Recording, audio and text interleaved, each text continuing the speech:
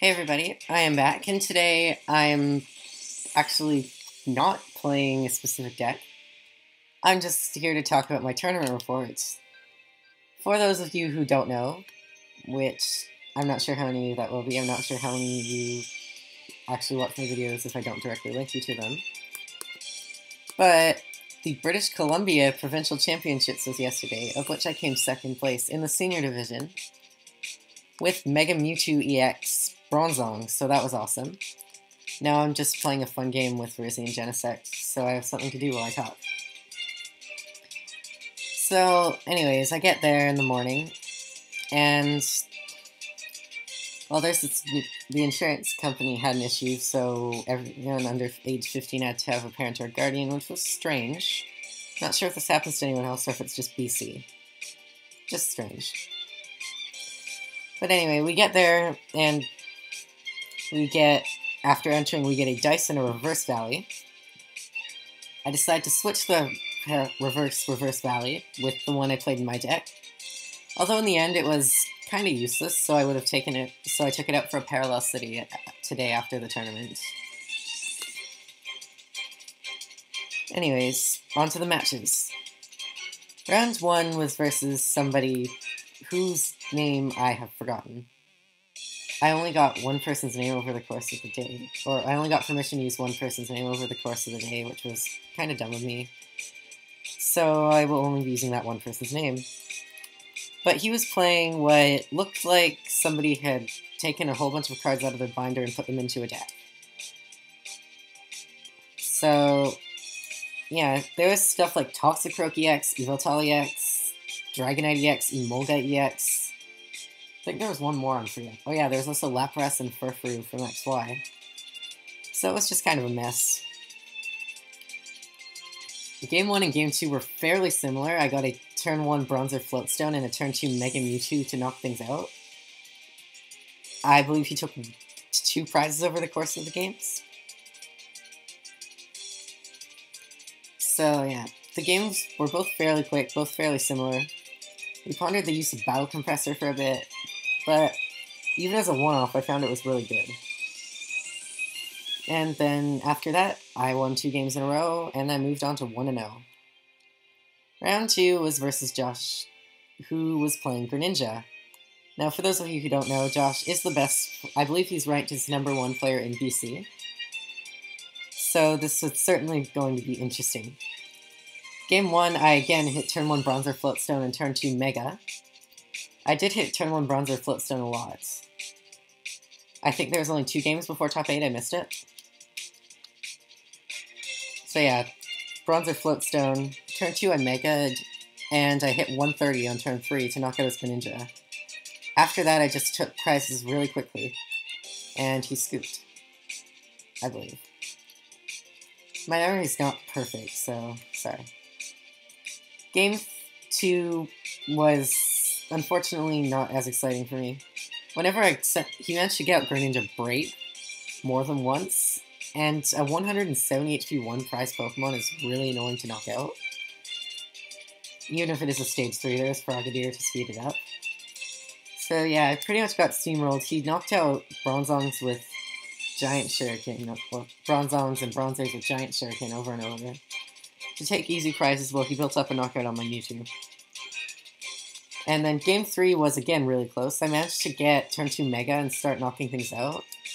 And then he knocked out my Mega, so I sent out another one, and I had taken 5 prizes at that point, and he knocked it out. By then I was out of things to do, and we were both running out of cards in our deck. So I tried Lysandering up an Octillery, but he managed to retreat it. I did that again, and going back into his turn, he had exactly 0 cards left in his deck. But he managed to retreat the Octillery with a Floatstone, and I lost. So yeah, 1-1. Round 3 was versus someone playing Yveltal Mega Manectric. Now, if Greninja was annoying, Mega Manectric is about as annoying, because even though it gives up 2 prizes and it has an extra energy attached, it also has 40 extra hit points. So I really do need the same amount of energy. That, and I can't just rely on him not having attackers after a while, because he constantly gets energy back. Game 1, I get a fairly decent start, but he knocks me out over and over with Turbo Bolt, and I end up losing. Game 2, Game 2, we both get set up, but I managed to overpower him with several Mega Evolutions. Oh, I didn't mean to click first. Oh well, it doesn't matter. And then Game 3, I think he dead drew for most of the game. And I think he ended up scooping, but I can't really remember. Game. And then, just like that, I'm 2-1. Round 4 was versus someone playing Mega Manectric Ho-Oh EX, the new Ho-Oh. So, Game 1 was pretty much the epitome of big EX battle. We both attacked with exclusively our Mega Evolutions over the course of the game. And, yeah. I believe he got off one attack with Ho-Oh. But most of the time when we were attacked, we were able to two-shot things, but since I got the first attack, I ended up winning the exchange.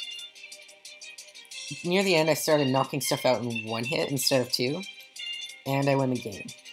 Game 2 was pretty much the opposite. He got the first hit, and I was only two-shotting. So, by the end, he had taken all of his prizes before I could draw my last ones. Game 3, once again, he doesn't draw much while I get a fantastic start. I believe I got turn 2 Mega. And once he's down 4 prizes, he sends up Ho-Oh since it has no energy on it. But I attached double and knocked that out, so I won. And I'm on to 3-1. Now, after asking some friends, because I'm not very good with calculations, it was a pretty decent chance of if I ID round 5, then... Oh, I'm facing Archie, it's cool. If I ID round 5, I could make it into cut. So, I would have faced Greninja, but I ID'd with him, he agreed to it, he was very nice. He also made top cut. And then, so we ID'd, and then we played a match for fun where I set up a huge Mega and knocked out his Greninja break, and he couldn't really come back. So, after the standings go up, there was one player that was 4-1-0 because he had to play his last round. There were two players that were 3-0-2, or no, yeah, three players that were 3-0-2, and 5 players, I believe, that were 3-1-1. So one of us wouldn't make cut, but I managed to squeak in at 8th place and take Mega Mewtwo into top 8. Unfortunately, I ended up facing a rather abysmal matchup in top 8 in Night March. So let's get right into that. Game 1, I decided to rely on Aegislash and Jirachi. So what I did was, I actually discarded most of my Mewtwo pieces because I knew I wasn't going to use them. I used Aegislash when... Yeah, for the most part I used Aegislash, and when he hit a Hex Maniac, he couldn't knock me out. So I retreated into Jirachi and used that whenever I needed to attach more energy to Aegislash. And he ran out of attackers after a while, including using Sky Return to avoid having to deal with Bursting Balloon. It didn't seem like over the course of 2 games he ran any way to get Night Marchers back outside of Puzzle of Time. So because he ran out of those, he lost. Game 2 was more the same, except I started with Aegislash. I did get set up, and around turn 3 he life-centered out Jirachi and knocked that out, so I used Egg, and he flipped town map and revealed 2 Hex Maniacs, so he pulled one out of his prizes. And then I judged and took the Hex Maniac away for most of the game. So I used Aegislash to sweep through most... Yeah. Oh my god, I'm bad at talking, I'm sorry. I used Aegislash to sweep through most of that game. There was a point where I decided it would have been better just to actually use Hammer In off Bronzong. And for as crazy as it ended up being, it worked, so... He couldn't knock out Bronzong anyways, but I didn't feel like taking a risk, so... Hammer In actually got me 2 prizes, and it was cool. Both games he played Puzzle of Time very early on, which reduced the amount of doubles and Night Marchers I had to deal with. So, I'm not actually sure what was going on there.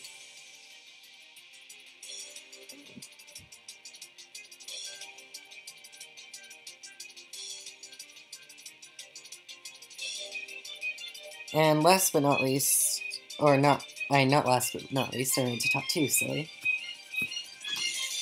Well, top 4 was versus someone playing Seismitoad EX, Trevenant EX, Zoroark. Which, despite being extremely strange, it apparently worked really well to get in the top 4.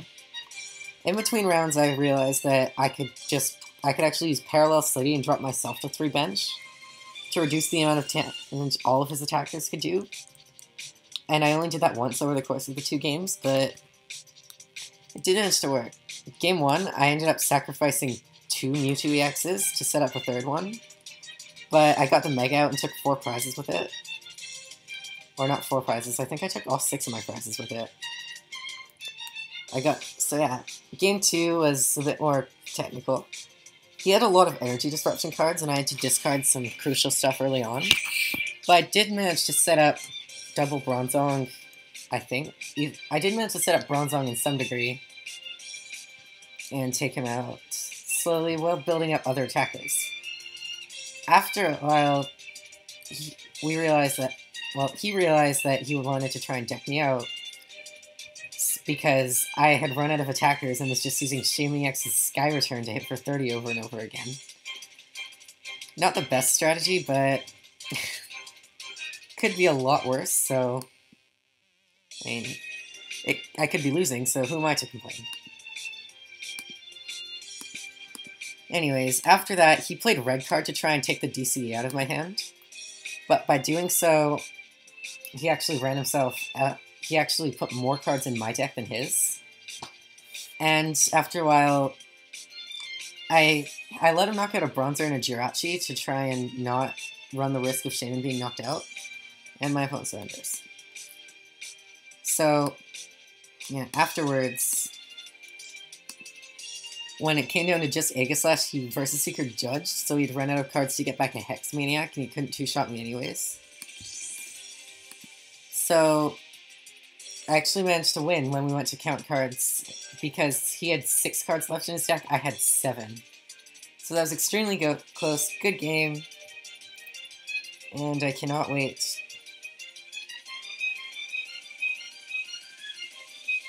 Well, yeah, I could not wait to get to top 2, which was, it wasn't really in my favor though, because I was either going to play Josh, who I had already lost to throughout the day, though it was extremely close, or another Night March matchup, which isn't unlosable. It's not as bad as, say, a Trevenant matchup, but it also isn't great.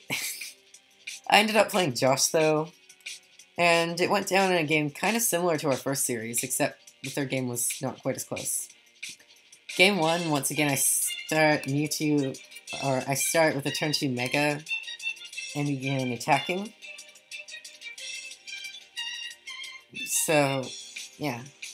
By the time, yeah, eventually, he Lysandered up Mega, and I didn't have enough energy on it. We were running out of cards, so I Lysandered up Octillery, and it stuck until I got the energy to retreat and knock out his Octillery with my Aegislash. Game 2 went down to similarly to our Game 2 in our first match of the day, which was, it was kind of close, but in the end, he just ended up rolling me.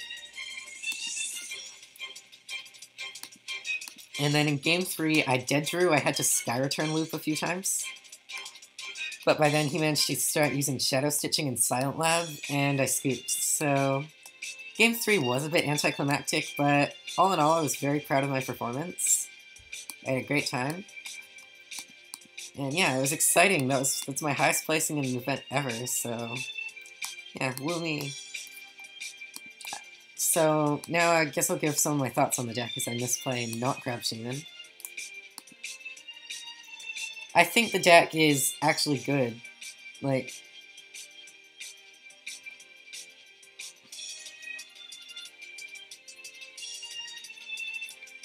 I think it was quite good of a play since nobody expected it. Nobody tested the Mewtwo matchup. And although Trevenant is a horrible loss and Night March isn't that much better, I didn't hit a single Trevenant throughout the day and I only hit 1 Night March. So things certainly went my way.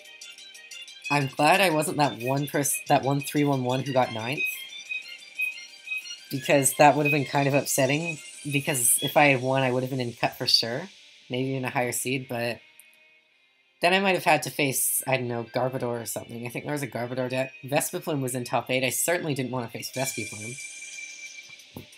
Vespiplume, the matchup pretty much comes down to if I win the opening coin toss and get a turn of items, then I pretty much win. Since I win turn 1, I get a turn of items and allow myself time to get set up. And then game 2, he obviously does not give me that time to get set up. And then game 3, I have that option to get set up, so I don't know, Vespiplume's a really strange matchup. Yeah, but I'm proud of my performance. I don't think... The only area where I think I might have been able to improve on is not dead drawing game 3 of the finals.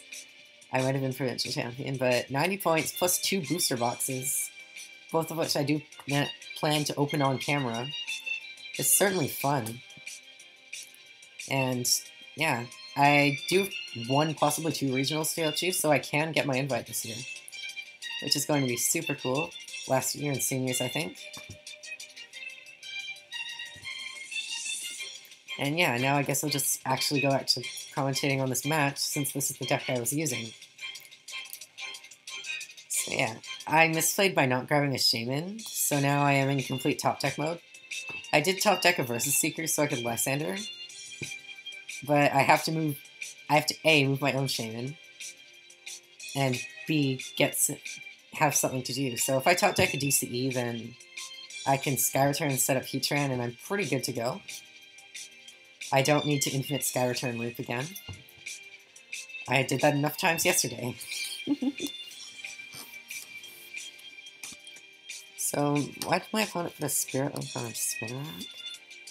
I don't know. I top decked Versus Seeker, so just draw pass. Yeah, I felt like the deck was really consistent, and the only change I'd consider making are switching out my Shattershot Mewtwo's to any Photon Wave Mewtwo's I might get in the future. Because even though Photon Wave isn't a great attack, you can't use Shattershot at all, so it's kind of worth it, I guess. Sort of. Not really. And my opponent gets the AZ, so I'm going to have to bring something else up. Yeah, it's... Oh, and it can also dump Joltik if you can remove their Fighting Fury belts, which is fun. And yeah, the other change I did make was switching out Reverse Valley for Parallel City, since Reverse Valley was kind of useless all day outside of removing my opponent's stadium, which is something I could have accomplished with Parallel City and also drop their bench. It's not perfect, but it certainly did well, and I don't think anyone was expecting it to go that deep. So yeah, guess, alright, Poisonous Net means the Shaman is going down this turn, so... Going to need AZ to try and... Nope, that's a Lysander. Alright, get out here, Shaman. Thankfully I didn't do this at the tournament until game 3. Although this dead draw is partially my fault, or completely my fault, since I got Mewtwo instead of Shaman, thinking, oh hey, I can do stuff, but no, I can't do stuff.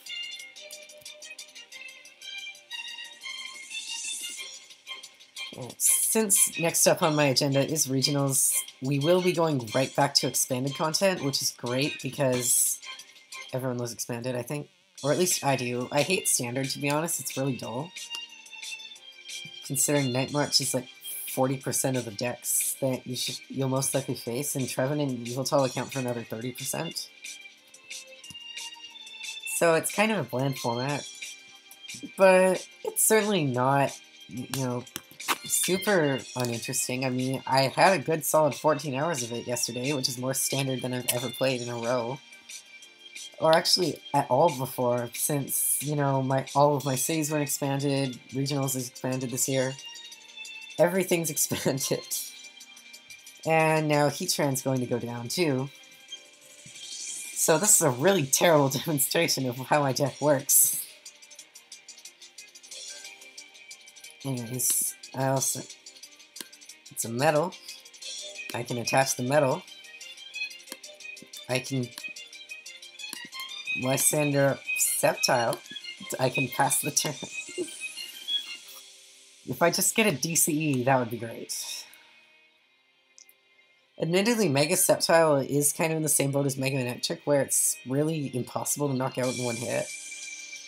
But it has free healing with its attack, which is actually really bad for Mega Mewtwo. Unless, you know, you load up your everything onto one Mega Mewtwo and go from there. Okay, they've got a Spirit Link, which means no Floatstone shenanigans. Alright, so... Alright, they can Agility. And prevent me from damaging them next turn if they flip heads. But it does give me an extra turn to drop. Oh wait, no, they can just retreat and kill me. Never mind. I need a Sycamore or a Birch or even a Judge. A Judge would be cards at least. Yeah. Also, I guess to start a comment debate if anyone feels like commenting. What do you prefer, Professor Birch's observations or Shauna? I honestly prefer Birch over Shauna because A, it has the chance of drawing more cards, even though it can draw less cards if you flip tails. And B, Judge draws one less card than Shauna, but it comes at basically you're exchanging a card for opponent disruption. Hey, Judge, I was just talking about you. Alright, Reverse Valley, my... Alright, now let's go grab that Shaman. That was silly of me. Set up. Oh, and I even hit an energy too. Perfect. And I'll bench Aegislash, Bronzong, Metal Links. And Psychic Infinity. I nearly passed the turn again. That would have been quite silly if I passed the turn. So yeah, Mega Sceptile does not do that much damage, even though I am a lesson away from losing this game. So yeah, we'll just have to see how it goes.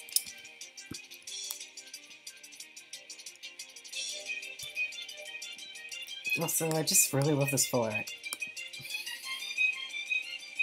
Not sure why, I know it's 5-band graphics, but all Megas are, I think. It's just great. So they get another Mega down. I know is this 5-band graphics? Yes. I'm terrible for starting a sentence and never finishing it. However, I'm not in danger of being attacked by the other Mega Sceptile since it needs 2 energy to attack, and Max Elixir does not work on Mega Sceptile because it's a Mega, not a basic. So yeah, now I've got an okay setup, it's still a bit shaky. The other problem is 2 of my Bronzors are prized. So I'm pretty much left to 1 Bronzong for most of this game. And now here's one of those occasions where I can play Parallel City and let my own bench drop to 3 to reduce the amount of damage they do to 80. Or, you know, like, I'm not sure if they decide to go the route of I'm going to use, what's it called, Unseen Claw? Yeah, Unseen Claw. It for 130 minus 20 is 110, so probably better just to lock their own bench down. And there goes my Reverse Valley. It's not a great card. I decided to try it out because it could increase the longevity of my Aegislash and the like, but I would not recommend playing it in this deck. Simply because unless you're out of Mewtwo's or facing Night March, or you know, there's Heatran, you should really be using only Mega Mewtwo, and Aegislash and Heatran are purely backup. And also, never play it down against Yveltal. That is just a no. That's a strict no. There, let's Parallel See their bench. They're probably going to get rid of the Shaman. Alright, I'm going to Metal Links. Going for a more risky play because I don't need Mewtwo being knocked out. So I'm going to retreat into Aegislash. Max Potion the Mega Sycamore. It pays off as I hit an energy. I can also Startling Megaphone, discard their Spirit Links, just because. Trainer's Mail, let's get Battle Compressor and play it. Alright, what don't I need? Don't really need Birch, so I'll just discard it. And Slash Blast for knockout. After this, I will have to have a repeat. and pretty much just shuffle back and forth between these two attackers. Or, you know, versus Secret Lysander and try and knock out Shamans over and over. That would work. Yeah, I can versus Secret Lysander. I think I actually need to AZ this turn, and then save it specifically for when I will need those AZs, as opposed to Lysandering around stuff. I do have to Meta Link, so the Mega has to take a hit, which is kind of a bummer. I mean, this is awkward. The Mega has to take a hit, so not sure really what to do. I mean, I think I lose regardless since I'm running out of things to attack with. The Mega has to take a hit, but since I don't have Bronzong, 2 Bronzong, Aegislash can't attack next turn. So I might need to try and find another Ultra Ball to get my Mega. I'll need to hit Spirit Link Mega next turn. Oh, they didn't? Oh, they must have attached that turn, okay. That works phenomenally for me, actually. Let's attach Meta Links. And Slash Blast. So now I've done the 100.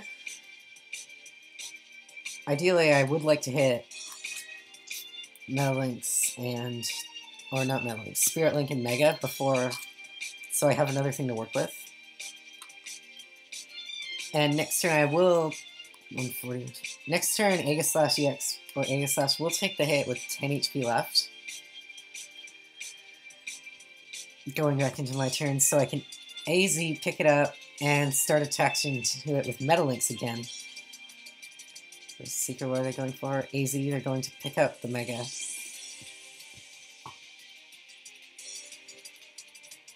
Still think I should probably retreat this turn. Or if they're going to Agility, then... Are they going to Agility or Mega Evolve? They don't get the Spirit Link back, so... This is pretty fun, actually. I like this kind of game. But yeah, if they do attack with something like Strong Slash, then I am going to definitely play the AZ. I might play it anyways. Oh, there's Spirit Link.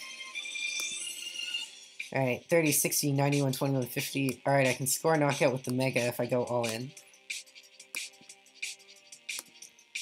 Now I will AZ, pick up Aegislash. Did they flip? I should have checked if they flipped heads or not. They flipped tails. This is perfect. So I can Psychic Infinity knockout. And, hey, Bronzer, you're here even if you're a bit late to the party. So yeah, there really isn't much my opponent can do since I have Versus Seeker Lysander for Shaman. And they can Sleep Poison, try and stall, and then I would have, if I top deck Mega, then Sleep Poison is kind of redundant since I can just Mega Evolve Versus Secret AZ and go back in it. Or I guess I'll attach Energy, that works too. If they flip Tails off of Sleep Poison or I flip Heads to Wake Up, then I win. I've got the attachment from hand to knock out Sceptile. Or Versus Seeker Lysander if they Mega. Yep, they flipped Heads to put me to sleep. I flipped Heads to wake up, so Psychic Infinity. Good game. Thank you all so much for watching. I will see you next time with another video in the expanded format, because that's my main focus, again. And, yeah. Hope you enjoyed my tournament report and little game, and see you all around. Bye.